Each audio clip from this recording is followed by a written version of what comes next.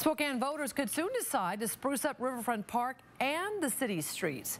Mayor David Condon announcing plans today to put it to a vote. And KXY4's Ian Cole working for you to explain just how much it'll cost you. But Ian, the city's saying it won't cost property owners any more than they're already paying. That's right, nothing more than they're already paying. Keyword there. Homeowners have paid back bonds for streets in Spokane since 1999 through property taxes, but now the mayor hopes they'll continue that support longer.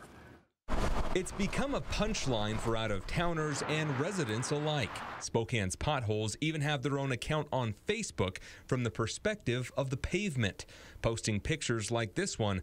Hello, Spokane. Did you miss us? I've lived other cities, and this is by far the worst. Residents say it's not all that far-fetched. We try to repair, we use it like year over year, but it just gets worse. Too many cracks and all that on the street. Along the South Hill, there's some pretty bad ones. Monroe Street gets a lot of attention from drivers because of the little attention it seems to be receiving. Today, the mayor said Monroe and others like it will be fixed if a new measure passes. He plans to refinance 3 street and parks bonds to pay for it. Just as citizens have refinanced their homes and used the savings to make other investments, we are proposing to refinance several bond measures and gain greater results for the same dollar.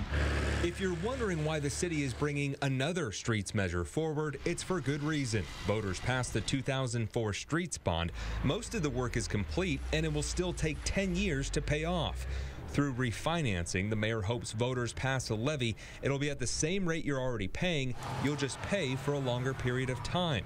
Property tax would continue at 57 cents per $1,000 assessed property value for 20 years, about $57 a year if you own a $100,000 home.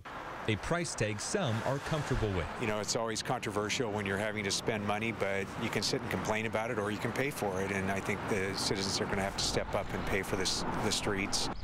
The mayor also proposed a parks bond to re-energize Riverfront Park. It would cost property owners $60 million. That's $34 a year if you own a $100,000 home. It's part of that package where property owners would only pay what they're currently paying for longer.